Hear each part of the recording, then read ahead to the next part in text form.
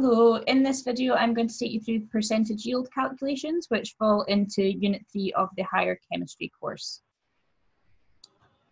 So ideally by the end of this video you will be able to state the definition of percentage yield. You never really usually ask for this is just to create some kind of understanding as to what you're doing the calculation for, and then show you how to actually calculate a percentage yield for a specific product in a given chemical reaction. So all the percentage yield is specifically what it says, it's the percentage of product that you get when you compare it to how much you could get in an ideal world if all of the reactants were converted into products. So most chemical reactions that happen in industry, especially within drug production, like medicine production, a lot of organic carbon-based chemistry, a lot of those reactions are reversible, so we tend not to really get 100% product yields. So you wouldn't manage to convert all of your reactants into, say, paracetamol. So percentage yield is important to take into consideration when you're making up a chemical process, because if the percentage yield is really low, it's going to be quite a costly reaction for you to run, because the only thing you're going to make a profit off of is your product that you're trying to sell. So if you're making a very low amount of it, you're going to have to buy in a lot of reactants, and then you don't have much of your product to sell. There are ways you can try and improve the economy of the reaction if it's got a low percentage yield, and there will be some reactions that still get done with a tiny percentage yield just because they're essential enough. But ideally, the higher percentage yield you can get from your reaction, the better, obviously, because then that will maximize your product and minimize any wastage, which also helps with the environmental impact, etc. So the equation we use for calculating percentage yield is the one that's down here in this wee box. So it's the actual yield, so that's how much you actually make when you run the reaction. And then that's divided by the theoretical yield, which is how much you could make if the yield was 100%. So in order to work out the theoretical yield, it's very similar to doing a calculation from equation, like you would have done in National 5. So we use the mole ratio from the balanced equation to work out how much product we could make in an ideal world if everything was getting converted. And then to express that fraction as a percentage, we times it by 100. Okay. So we go through an example. This should hopefully clear things up. To do these, you will need page 5 of your data booklet with all the relative atomic masses and also a calculator. Sometimes in the assessments, you're given the gram formula mass of the substances already, which helps, so you don't tend to need your data booklet for the relative atomic masses, but we're going to do it the long way today, just so you get a full understanding of how the percentage yield calculation works. So as you read through the question, what you want to do is identify the substances it's talking about, and there will usually only be two that you have to take into consideration. So this question is asking us to calculate the percentage yield of titanium. So then I would look for titanium, so that's here. So I'm going to put a question mark above that so that I remember that that's what I'm trying to calculate the percentage yield of. And then it says where 260 grams of titanium 4 chloride, so this is titanium 4 chloride here, so we've got 260 grams of that, produced 48.5 grams of titanium. So this number here is our actual yield. Okay, that's how much titanium was actually produced. What we have to do first before we can use the percentage yield equation is work out our theoretical yield. So basically every percentage yield calculation starts with working out a theoretical yield. So even if you just do that bit, you can pick up some of the marks. So there are a couple different ways you can do it. You can do it by a direct proportion, which I'm going to show you first, and then you can also do it by calculating the number of moles, which I'll also show you in this example. But then for the rest of the examples, I'll probably just do it by direct proportion. So if we take the balanced equation, 1 mole of titanium, I'll write the formulas in so you don't get confused, of titanium chloride should produce 1 mole of titanium in an ideal world. Okay, so then because we're dealing with masses, we need to convert the moles into a mass. So we need to work out the gram formula mass of titanium chloride. So titanium chloride, right over here where I've got space. So that's 1 mole of titanium, so that's 47.9. And then 4 moles of chloride or chlorine atoms, which is 35.5. So if you were to add that up, 47.9 plus 4 times 35.5, that's 189.9 grams. Okay, so 189.9 grams of titanium chloride should give us 1 mole of titanium, which is that 47.9 grams. Okay, we don't have 189.9 grams, though we have 260. So we find 1 gram first. So 47.9 over 189.9. And then we scale up to the amount, wrong number, scale up to the amount we've actually got, which is 260. So that's 47.9 over 189.9 times 260. So you put all that into your calculator.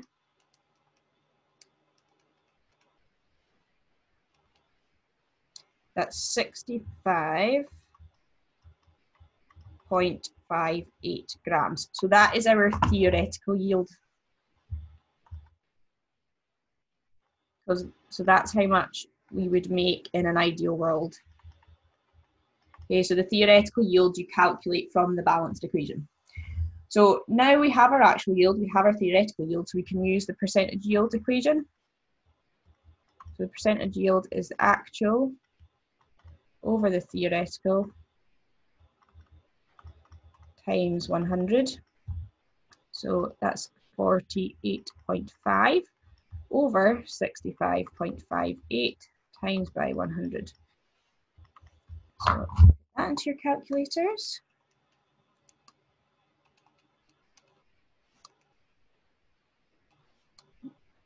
That gives us a yield of 73.96%. So you could round that to 74% if you want to. I like to do 2 decimal places just as a personal preference. Okay, so that's the percentage yield. If you end up with a percent yield over 100%, you've done something wrong, or you're a wizard, because it's not really possible.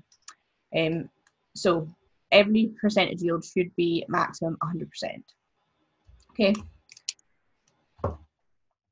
Okay, so I'm going to show you the way you can work out the theoretical yield via calculating the number of moles now. So we can work out the moles of titanium chloride we've got using the NM-GFM relationship. So the mass we have is 260 grams. The gram formula mass was 189.9 grams. So the number of moles would be M over GFM, which in this case will be 260 over 189.9. So put that into your calculator. That's 1.37 moles, round it. You can keep it as 369, keep it as 369 moles. Okay, now then we look at mole ratio, so it's a 1-to-1 ratio, which means we will have the same make the same number of moles of titanium. So we're trying to work out the theoretical mass we could make. The gram formula mass of titanium is 47.9 grams, so to work out how much we could theoretically make, M is N times GFM.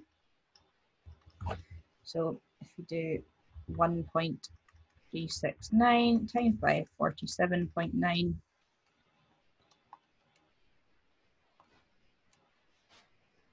it gives us the same theoretical yield as before, 65.58 grams. Okay, so then using the percentage yield equation is exactly the same, regardless of how you calculate the theoretical yield. So it's actual over the theoretical by 100. Don't forget the times by 100 bit. I sometimes forget to write that down. So our actual yield was this 48.5. The theoretical is our 65.58, and times that by 100. you should get the same percentage yield as before.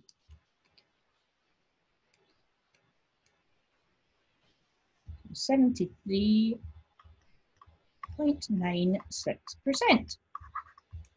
Okay, so it's exactly the same, it's just a different method for calculating the theoretical yield.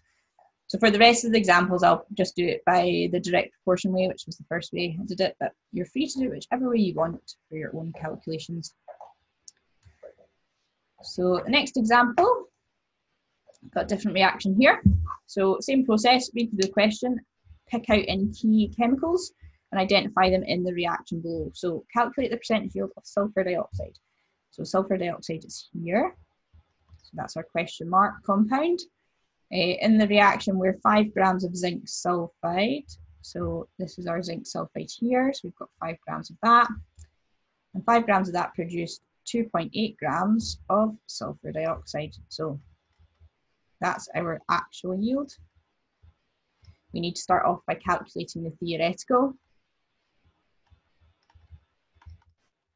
So we've got this time 2 moles of zinc sulfide producing 2 moles of sulfur dioxide, which you can just simplify to 1 mole and 1 mole.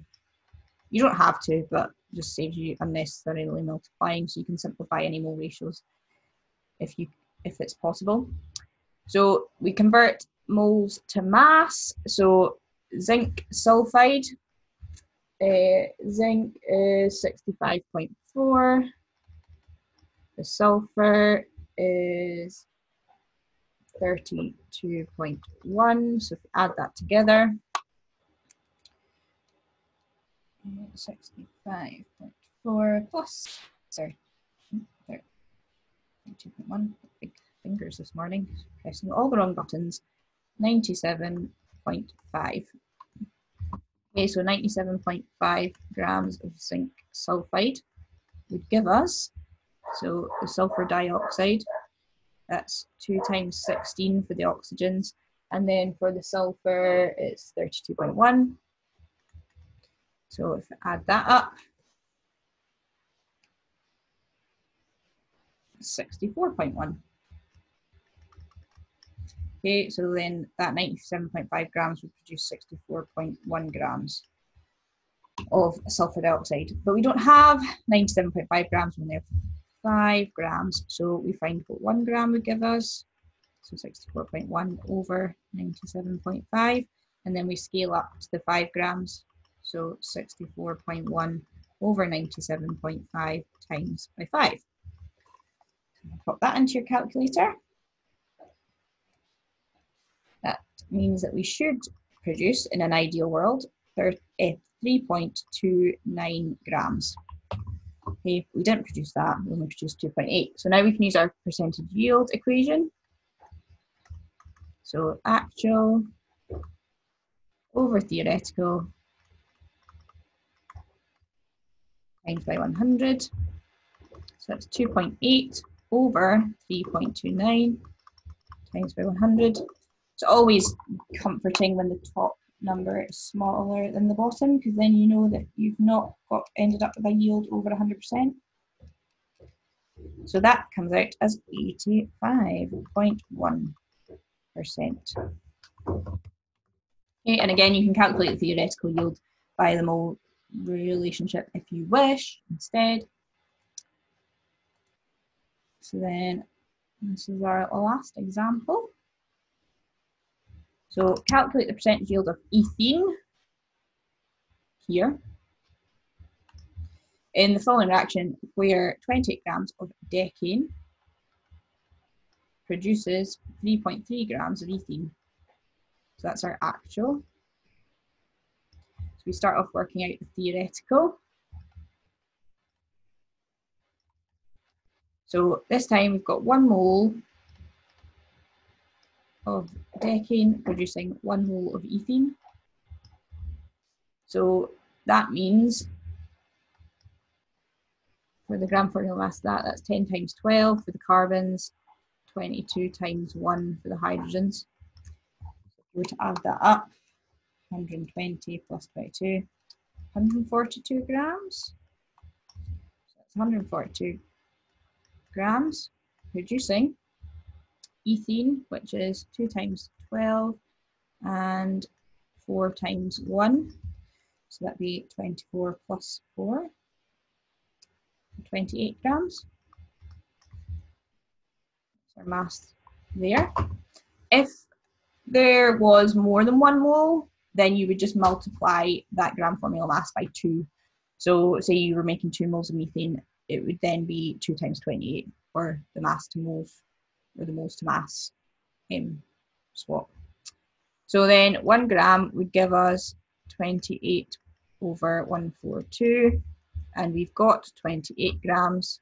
So 28 grams would give us 28 over 142 times 28.